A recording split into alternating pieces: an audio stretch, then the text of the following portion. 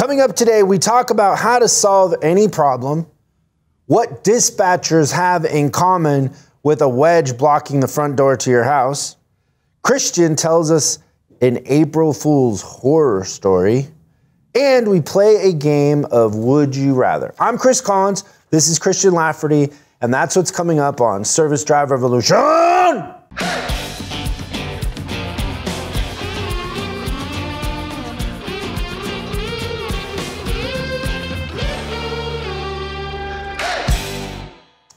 I got some gifts, Christian. I love when you get gifts and actually get gifts. So FedEx actually sent me these cigars that you lost, right? Very nice. They're a little soggy. Yeah. I probably didn't, moldy. I probably didn't get them to you right away. You didn't?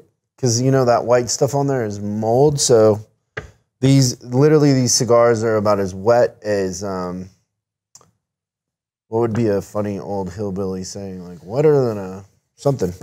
And then Dave Brooks sent me this beautiful bottle of tequila. It's Clase Azul Reposado. Every decanter is a unique piece.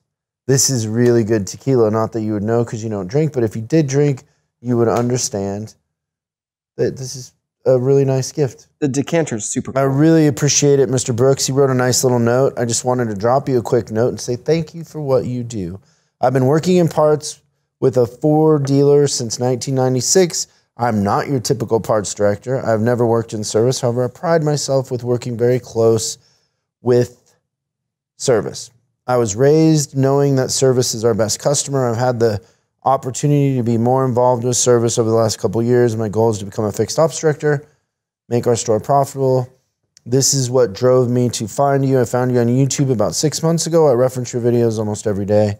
I've recently enrolled in your online platform and am going to schedule my golden ticket as soon as possible. I bought the same bottle of Clase Azul so we can have a virtual drink together. That we will do, Dave, and I can't wait. So when you get our on-demand training in there, you get a golden ticket. What does the golden ticket get them? It gets kind them of Willy Wonka, huh? Yeah, it is a little bit Willy Wonka, but it's wonderful. It gets them a strategy session with you. Oh, it's not with you? It can be. I'd love to be on those things. It's great. I have to do it? Well, for now. Oh, jeez. More work for me. Just joking. I love doing strategy sessions. Okay, I have a would you rather before we get going. Yay. Yay. Would you rather quarantine in Canada? We have two coaches in Canada. Did both of them have the vaccine? I know that Brandon just got his last week. He was one of the last people to get the Johnson & Johnson one. So I love Canada, but this is, they still think Trump's our president and they're still picking on us? Yeah. Because even if you have the vaccine and you don't have COVID, you still have to quarantine in their hotels that they make you pay for, and then they don't serve, like they serve them boxed lunches. Yeah, TV dinner style. They can't go outside. You can't go outside the hotel room. Yeah, it's like solitary confinement. It's jail. Yeah, we have two coaches in that situation coming up, which I feel terrible. I do too. Bless Vicky's heart that she will go to Canada and do that because it's terrible. Yeah, it's 3 days in the hotel room and then 14 days quarantine after that. Okay, so that's number total. one, Christian. Would you rather quarantine for 14 days? And they're not nice hotels either. This isn't like a 4-star hotel, right? Right. Number two is, would you rather go be a part of a bachelorette party in Vegas and wear a tutu the whole weekend with a bunch of girls going like doing girl bachelorette stuff? So not a bachelor party, a bachelorette party. And you're dressed in a tutu, following a group of girls around as they go from wherever, drunk, whatever they do. You don't drink too, so that would be pretty fun. That's got fun written all over About 2 in the morning, that wouldn't be annoying at all. Or number three, get the Johnson & Johnson microchip vaccine. So number one, quarantine in Canada. Number two, go to a bachelorette party wearing a tutu for a weekend in Vegas. And then number three is get the Johnson & Johnson microchip vaccine. Which would you rather do? Couple of quick questions. Do they serve poutine during the quarantine? It looks like it's I don't know. You saw the pictures. It looks like a box lunch. It looks like what the Canadian government does is they buy the food that they're not serving on the airplanes anymore. That's exactly what it looks like. That's great. Okay. Oh my goodness. Because that's the other thing. Like we've flown lately, and they don't serve you food anymore. No, it's a gift for them to give you a little bottle of water. It's ridiculous. It is. And then on the bachelorette party, do these women have long hair? Some do. There's like 10 of them. Yeah, because at 2 in the morning, I'm going to be the hair holder when they're all yakking. Oh, yeah. Yeah, for sure. That could play into it. Or the microchip Johnson & Johnson vaccine. Which you almost got. I wanted it. You were a day away from getting it before they pulled it off. Yeah, well, it's all right. There's a reason for everything. I'll get mine. But I'm also not a woman with blood clotting issues. So you say. Not anymore. All right. Man, this is a tough one. I enjoy doing these because I feel like I don't give you an option. No. There's not an easy path here. There's no slam dunk. I'll tell you, I'm not doing the quarantine in Canada. There's no way. That definitely sounds like the least appealing. I'm choosing between microchip vaccine that is could potentially be horrible. I drink, so the bachelorette party thing I think would be pretty fun. Yeah, tutu all right with you? I mean, it's not ideal. Yeah, it's not your chosen attire for sure, unless it was leather. Like a leather tutu would be kind of cool. I don't think you understand what a tutu is. Probably not. We're not making leather tutus. Is the tutu Somebody will look that up and send us a leather tutu. Like with pictures attached. Online, you can do just about anything. Yep. I think I'm going bachelorette party. Over the microchip vaccine? Yeah, because I feel like there's going to be some great stories under the bachelorette. Unbelievable. Well, there we have it. How did you do on April Fools? So April Fool's, typically one of my favorite holidays. I enjoy a joke from Really? Yeah, I loved April Fool's Day. It's so wonderful. How come I didn't know this? I don't know why we have never talked about it before, but probably because I hate it. I'm not surprised by that at all. And I've never been around you on April Fool's Day. I'm always ends up on a control gone, right? Weird. So I was in a store with some amazing people. All of them have great senses of humor and everything like that, right? So in the morning... Wait, what state are you in? North Dakota. Okay. I think that's context. Yeah, I hope that helps everybody. So in the morning, North Dakota is real flat. I'm aware, yeah. There's also not a lot of people there. What's flatter, Midland, Odessa, Texas, or North Dakota? Because Odessa. You can watch your dog run away for a couple days in either one of them. North Dakota has a little bit of a hill to it. But Odessa is flat. And then nothing grows there, really. So there's some good times of vegetation in North Dakota. Farming? Yeah, a little bit of farming going on there. A lot of oil stuff. One of the highest oil-producing states in the country. Or was. For sure, that's all getting shut down these days. But at any rate, so one of the advisors, super awesome, just finished up a really great month in March and wanted to start April off with a bang. So she brought in some donuts for everybody. And I'm like, well, normally I don't eat these kinds of things, but maybe today is a special day. So I go and I grab one of the donuts. And I didn't really notice it at the time. You know how that happens, right? So I'm sitting next to one person and I'm like kind of eating around. Do you sense them snickering? Yeah, a little bit. So I start to eat cautiously, right? So I eat around. Are you aware it's April Fool's or had you forgotten? No, I hadn't forgotten. I knew. You assumed a social contract. Totally assumed. Why would they do that these to me? people in North Dakota are so nice. They are. They're super so sweet. Great people. When they ask you, like, how's your day? Like, they really want to know. Yeah. Like, they're genuine. It's not a, just a thing to say. They really want to know how your day is. Right. It's not like saying I'm sorry and not meeting it. It's like really, like, if you need to talk, they're there for you. So it's hard to believe that somebody that sweet would do something so deviant. Deviant, evil, super evil. So I take a bite of this donut. It's got a chocolate top on it, and then it's filled. It's cream filled, right? So I kind of bite around the edges. I'm like, man, this tastes a little bit weird. And they're like, no, it's from one of the best bakeries in the town. And I'm like, okay, heck with it. So I take a big bite, and by golly, that wasn't Boston cream in there. It was mayonnaise. Oh, that's gross. It was so disgusting. Like mayonnaise or like Miracle Whip? I don't know. I'm going to go with it. I think it was regular mayonnaise, but I'm not a mayonnaise expert. You not got a my big favorite condiment. Of that? Decent sized, yeah. It was pretty gross. It didn't make it down. What happened to you that you're falling off the wagon, that you're eating lots of carbs, you're eating donuts in North Dakota, Yeah. You're skipping the Peloton. What's going on? I don't know. But at the same there was a point here when like Patricia would say like, oh, you can't beat Christian on the Peloton. She did. And then you've been beat a bunch of times since then. I don't know about a bunch of times, but I've been beat once or twice. That's a bunch of times. I did come out of retirement For a couple never of weeks being ago. able to be beat to being beat a couple times is a bunch of times. Okay. So I probably have to get back on the horse. The Peloton What happened horse. though? What's going on in your mind? I don't know.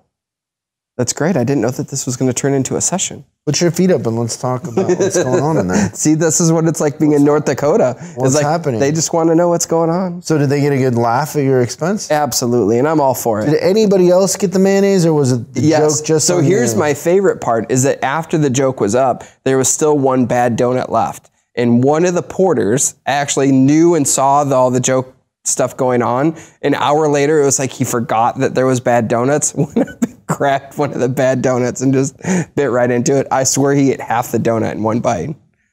Ugh. After he already knew. And that was just the pure shock. Like the donut just can't have How did you mayonnaise. feel after eating the donut?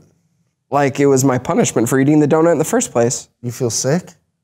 No, I spit it out right away. Like as soon as you know that it's not right. It's pretty gross. Okay, let's talk about dispatch. Still? Yeah, seriously, you still have dispatch is what I'm calling this? Yeah. Seriously. It's like somebody who has a ELR of $60 Right. from what were you like from Ford? Ford Yeah, was like, president? like if Gerald Ford was president when that ELR was in vogue, you might need to do some adjustments. Yeah. Same thing with dispatch. Like, why would you? First of all, let's talk about why dispatch doesn't work. Because once you're past like 10 technicians, it's humanly impossible for one person to keep everybody going. Second of all, I never hear of a dispatcher working 6 days a week. So if you're open on Saturdays, Gotta you have don't an have a alternative dispatcher. anyway, right? when like everybody always talks about that one amazing dispatcher, like completely forgetting that the terrible dispatcher they have is in the room. Yep. There are six Like dispatchers in the Hall of Fame. You experience that all the time where you're like, oh, you know, the dispatcher's there. You're talking about dispatch. And I'm like, dispatch doesn't work. You're like, well, we had this one guy, Tom. He was really good. You know, he kept everybody busy. And it's like, yeah, well, Tom's dead. And, you know, Pablo here or whatever he's not going to make it. Right. So dispatchers, it's you have all this work funneling through one constraint, and it becomes a bottleneck constraint. for sure. Yep. And it's inconsistent, right? Why? Why would you have a dispatcher? I'm trying to understand why people still today. And what's a dispatcher make? Oh, that's a good question. Like on the low end of dispatchers making 50K? I was thinking 40 to 50 And then for sure. there's probably dispatchers making 100K because people just don't know what they're doing. Yeah, and they've just they've survived Or they've through been the there years. forever, Yeah. or they're the shop foreman dispatcher or whatever. So I feel like that happens a lot. It's like dispatch is a place where old techs can go to die sometimes. Like when their hands aren't letting them work on cars anymore and they don't want to be the foreman anymore, they go to dispatch because they understand how the shop works. I think is the theory behind putting them in there. And usually what happens is that your high-level technicians make a decent wage, right? So they put them back in dispatch saying, we'll pay you what you made. And that's how they get to that point. I think normally from what I see, it's a 50K a year job. So 20 years ago, I was getting rid of dispatch everywhere I went. Like I would make the dispatcher. This was my move when I would go into a service department. Guess what I would do with the dispatcher before I tell you? Every time I did the same thing, like Shuttle clockwork. driver. No. Believe it or not, most of the time, dispatchers aren't that outgoing. Warranty administrator. No. I'm surprised you don't know this. Have you ever met a dispatcher that's super outgoing? Most likely. Like there might be that one, but in general, not super outgoing. They're usually crabby. Introverted. Yeah, they're crabby. Just the job alone makes people crabby. Yeah, because no one's ever happy. Have you ever known a happy dispatcher? You're going to pay 50 grand to have a guy be miserable. Yeah. And pile more work on him and make him more miserable. So you're going to create this constraint that's miserable, that never smiles, that's introverted, isn't outgoing. It's a constraint. It's an expensive constraint. Extremely. It's like, pay me $50,000, I'll come over to your house and I'll put a little wedge in your door so you can't open it. That's what it feels like, why people have dispatch. And then you pay that guy every day to put a wedge in your door. Okay, so back to my question. Everywhere I went, always dispatcher going away, but I would put him somewhere. I wouldn't let him go. Would you put him in charge of detail and recon? No. Like, I don't even understand why you would think that. I don't know, because you said it wasn't going to be a customer. Most of the time, dispatchers aren't handy like that. Okay. Like, that's another thing. How many dispatchers have you known that are good at quality control? I've had a couple.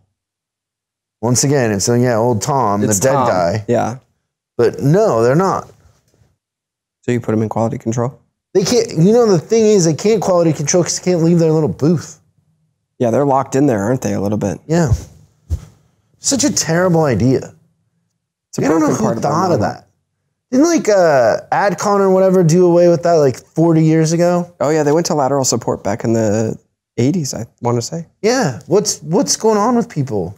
What was wrong with that? Lateral support. Tied to it. It's an industry. I have 3 things, and one of them is lateral support. Yeah. That are better than a dispatcher. Okay. I can guess another one. Okay, but let me tell you what I would do with them. Okay. I'd make them internal advisors. Yeah, that would work. Yeah, it worked great. And guess what would happen to the hours in the shop? They'd go up. They would go up. And we'd sell more, and the advisor, we get rid of the constraint. Hours in the shop would go up by eliminating a constraint. Yeah, that makes sense. It's business 101. Pay me $50,000. Anybody who has a dispatcher, I'll come over to your house and I'll put a wedge in your door, in your front door. You'll come home every day and you'll be like, oh man, I got to go around the back.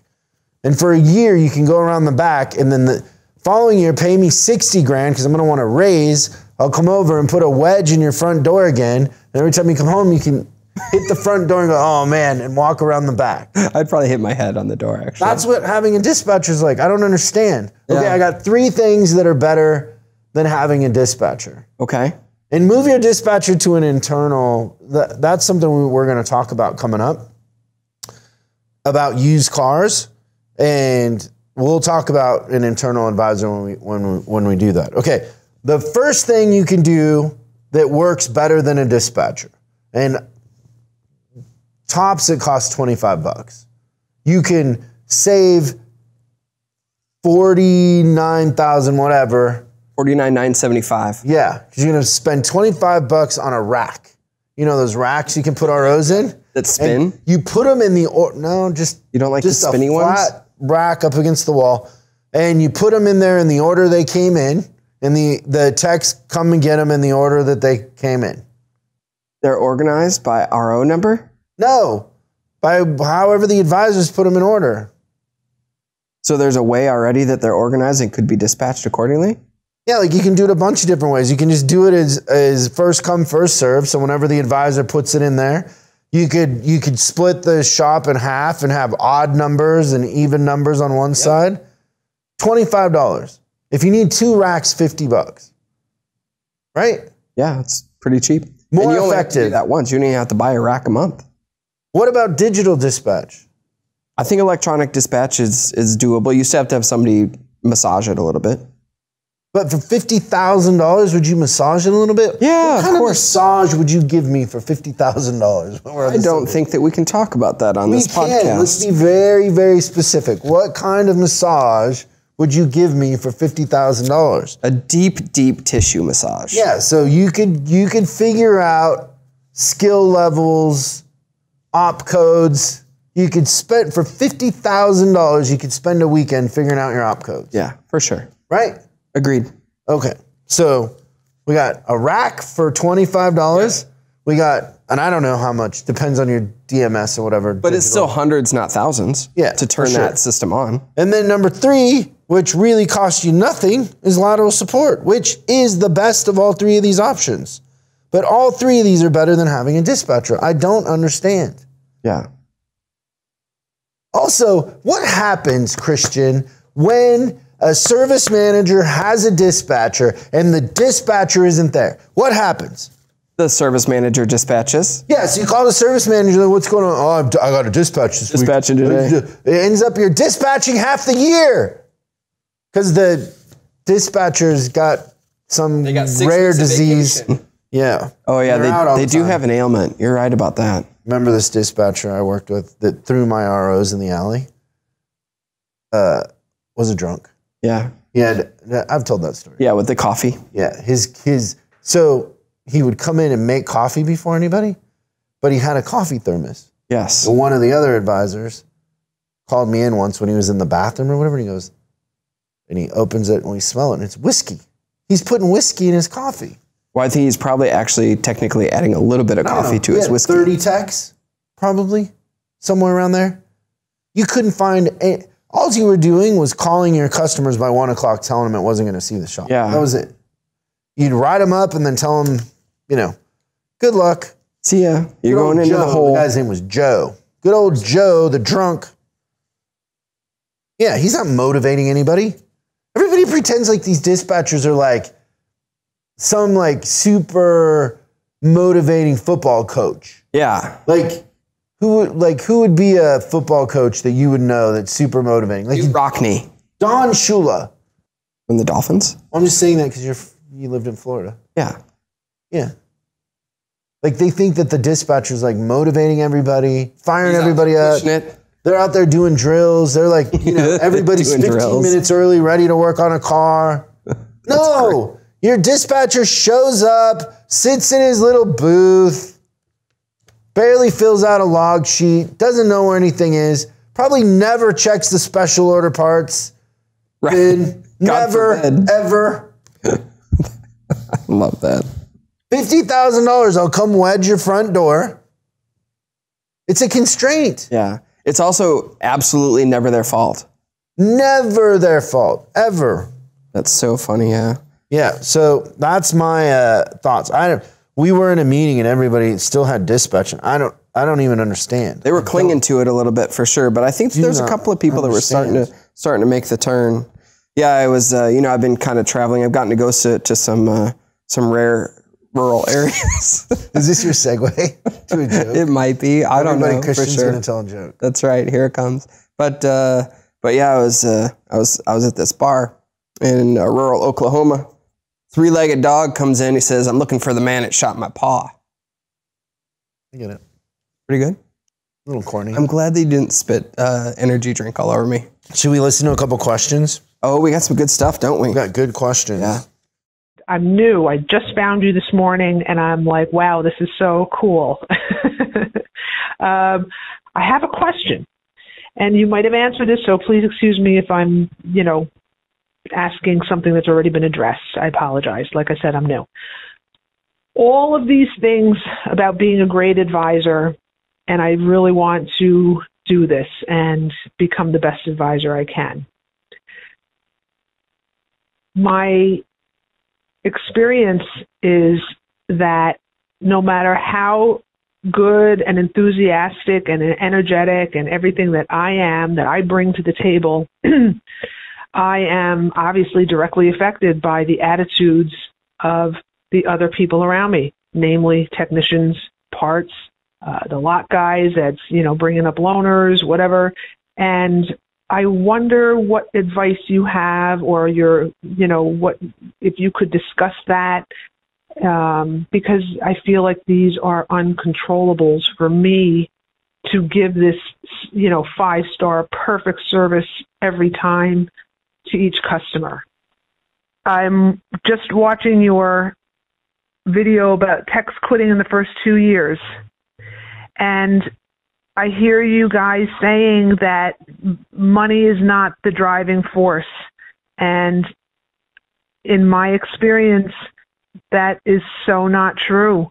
These guys, I've been an advisor for a long time in, several dealers, and it's always the same. These guys have awful attitudes, and it all boils down to the same thing, which is they're paid flat rate and they have no control over their money, in a sense that, if the writer's no good, if the dispatcher doesn't like them, so they're only dispatching them junk. There's so much that goes into it. Bad leadership is another one, as you mentioned in your video. But I think the heart of it is that they're flat rate, and they really have small, little control over how to make that money. The manufacturers want to pay less and less, wanting them to diagnose it for free. I'm sure you've heard all this yourself. Then you have, advisors that aren't you. Okay, so you're getting whoever, they'll take anybody and throw them in the drive. And it's just, there's so much to that. And management is another problem. And the dispatching, because again, you get the favorites, you get the ones that they don't like them. So this idea of having the experienced techs mentoring the younger guys is a great idea. I think it's a fantastic idea, but there's more to it. And, unfortunately, I feel like the dealer system is pretty much really broken and needs a lot of tweaking. Just very frustrating. She just described America. She really did. Nobody wants to take responsibility for anything. It was no one's fault. It's everybody's fault. Everybody else's fault. I mean, I think that there's a couple things going on here. One is, there's a locus of control issue, and the locus of control always starts with us. It's not with everybody else. So we're talking a lot about everybody else, but the truth of the matter is it's about us. And so we either believe that life happens to us or we believe life happens for us. One of the two. And so if we believe life happens to us, then we don't have a choice where we work. We don't have a choice how we interact with others. We don't believe that our actions affect the culture around us, right? And so basically what we have in the automotive industry, and I do agree with you to some degree, the model's broken, but the model's going to get changed. Like, the model can't survive the way it is for much longer. But it's renters versus buyers. Like, nobody wants to own the culture and the customer experience. Everybody wants to be a renter. So we want to trade time for money, but we don't want to own the outcome. And so, yeah, techs are flat rate. That's a great thing for a tech that's super motivated and talented. It's a bad thing for somebody who isn't motivated and talented. And if you're a really motivated tech and talented and you're working in a service department with bad advisors, there's a line of dealerships that'll hire you in a second. Like, techs pretty much have the cards. Like, they're holding the cards.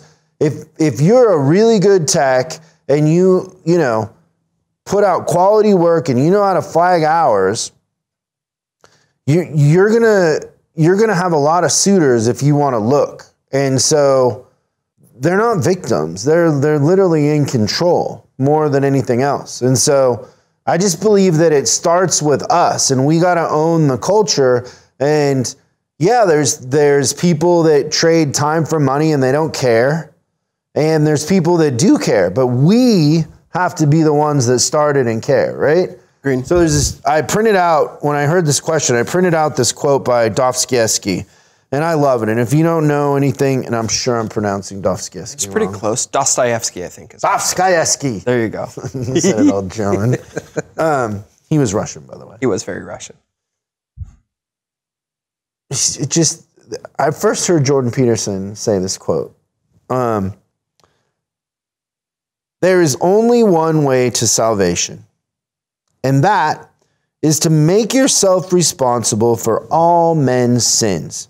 As soon as you make yourself responsible in all sincerity for everything and for everyone, you will see at once that this is really so, and that you are in fact to blame for everyone and for all things. It's pretty powerful. A little deep. It's pretty powerful. Well, I mean, it's a deep conversation, isn't it? Yeah. Well, I think that that's the thing, though, is when you think about your best advisors, they are endearing to their customers because they own everything from start to finish. If a tech doesn't get something done and they call the customer, they're not blaming it on the tech. They're saying, it's my fault. I gave you a time that it was incorrect, and I'm so sorry, and here's what I'm going to do to make it right. And they always own every portion of the outcome, right? They're checking their cars before they're giving it back to them to make sure that it's clean, all the reminders are reset and everything. Like, they're owning every little bit of it. But I believe that in this age of renters, that people really appreciate owners.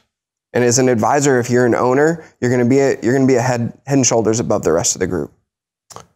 I just believe that you can't fix any problem in society without both sides taking responsibility. So let's just say you want to fix the reincarceration rate here in Los Angeles. And I'm just throwing out a random analogy to make this point. So the reincarceration rate of somebody who goes to jail and then ends up back in jail is like 60%. Now, we can put programs in place. We can educate them coming out of prison. We can give them a guaranteed job when they get out. But unless that person wants to change, unless that person actually wants to take advantage of those resources, it isn't going to work. And it's the same thing with, giving everybody checks and extending unemployment and extending their rent and all that. The truth of the matter is those things only work in a society where people are actually trying to find a job. But we have a scenario where a lot of people they're not even looking for jobs because they're making more on unemployment than they were working. And so you can't fix a situation unless both parties are willing to accept responsibility for what's going on. It can't just be a one-sided thing. In every scenario, in every business that I've ever gone in to fix, I cannot fix the business if the people running the business don't actually want it fixed. And I run into this all the time where people want Chris Collins and they want to hang out with Chris Collins and they want to drink tequila and smoke cigars with Chris Collins, but they never really wanted to fix their business. And it's one of the most annoying things I have to endure is I actually want to fix stuff. I want to learn. I want to see how fast can we fix it and how big of a turnaround can we do? And then, nobody really wants to fix it. Just like people buy diet books, they do all this stuff, but they never you actually don't need a diet book. The truth of the matter is there's nobody watching this that doesn't know how to lose weight. There's nobody watching this that doesn't understand that if you eat right and you exercise, you will lose weight. That's it. You don't need a diet book. You don't need any of it. It's pretty simple. We're just looking for that thing to give us permission, that thing to, have that, keeps us interested or whatever, right? Yeah, for sure. What would you call it? Nostalgia? What is it? That it's just new, right? If it's packaged and it's new, then we're excited about it. But the truth of the matter is you're going to work out and you're going to eat right. Right. That's the basis of every diet. It will be the basis of the next diet for sure. Yeah, but they just give it a cool marketing name and a new thing like, oh, you can eat cheeseburgers with no bun or whatever, but you're cutting out the carbs. It's all the same. Yep. Right? I agree. So you just described America. Stuff. What do you think? Are you going to add anything to that, or did I rant too much? You did a healthy rant. I feel like there's not too much else to add to that other than owning it is so liberating. I go back to this analogy over and over again. In our leadership training, I talk about this. Is I go to Chicago during the winter, pre-COVID, and if I'm there a week, if I'm there 2 weeks, I don't know, 50 people will say to me in a week's time, "Oh, you're going back to California. Take me with you. I can't do another winter here. The winters here are miserable. I can't do it, blah, blah." And everybody say like, "Yeah, come with me." Nobody comes to California.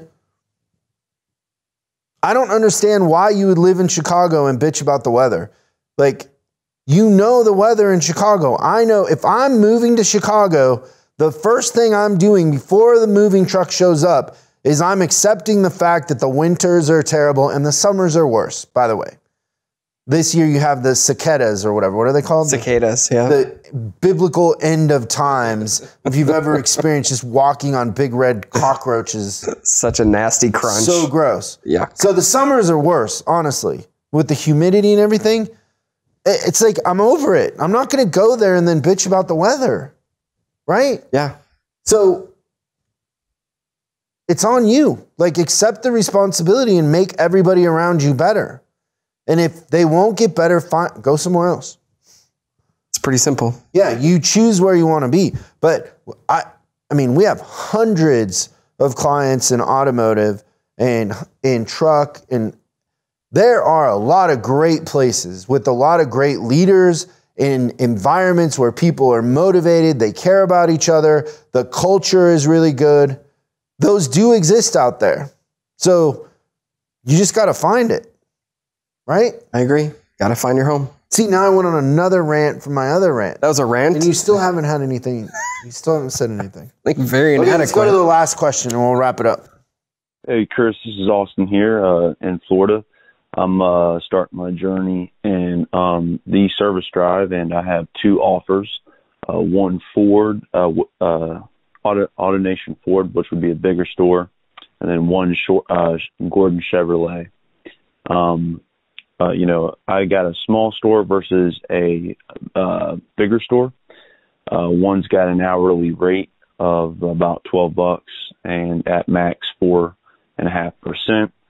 And then compared to a solid base pay of $850 for the entire month, and then a tier system starting out at 6.5% all the way up to, if I hit KPI, 10%.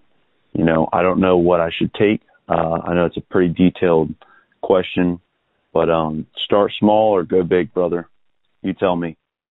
I've got a couple of thoughts on this. Okay. All right. So the first thing I would say... Can you do it more in a rant style, though? Yeah. So, Austin, here's what I would tell you. The pay plan is probably not the primary thing that you want to do here. What you want to find is the environment that it's going to allow you to grow, to learn the business the right way, and to be around people that can adopt you as mentors. So what I would say is, before you take either job, I would take 2 days. I would spend 1 day at the first dealership at the big store, and then I would spend 1 day at the small store. Watch how they interact with each other. Watch how the manager coaches his people or her people, and see if one of those two is the environment that you fit in, and then kind of go from there. And then the thing I would say is, look for an opportunity where you can learn. Because I do think that the position of being a service advisor is not something you get in a day. It's not something you get in a month. I really think that you have to invest in the career over a year. So look for the place where you think you're going to be able to grow the most. And Isn't he in tech? No, it was an advisor job. Oh, really? Mm-hmm. I would go with the non-AutoNation. Would you? Mm-hmm. Okay. Why? I don't want to get in a fight with AutoNation, but I just wouldn't. Fair enough. I did not expect you to say that. That's great. What do you mean? I wasn't sure if you had more reasoning. So big store, small store doesn't matter to you? In terms of volume and everything like that? I always thought it was easier to learn in a smaller store. I feel like the advantage is whatever you make it. I think you could have a huge advantage in a small store and you could have a huge advantage in a big store. The only thing that's hard is if you're the only advisor in a small store, that's hard because you can't take lunch. You can't, like, that's a hard thing. You're it, right. But beyond that, I think you could have just as much fun in a small or a big store. How was my rant? It wasn't a rant, bro. Dang it. You're just, it's like, you know, wise advice. That's it. All right. Fun, though. I'll get better. That was fun, you guys. Thanks for tuning in, and we will see you next time on Service Drive Revolution. Thanks so much for watching this episode of Service Drive Revolution. We're uploading new stuff every day, so make sure you subscribe and click the bell icon so you don't miss out. If you have a question you'd like us to answer on the show, call 8333-ASK-SDR and we'll answer your question on the show. That's 8333-ASK-SDR. For special deals on our books and training, head over to offers.chriscollinsinc.com. Now that's offers.chriscollinsinc.com. I'm Chris Collins, and I'll see you in the next video.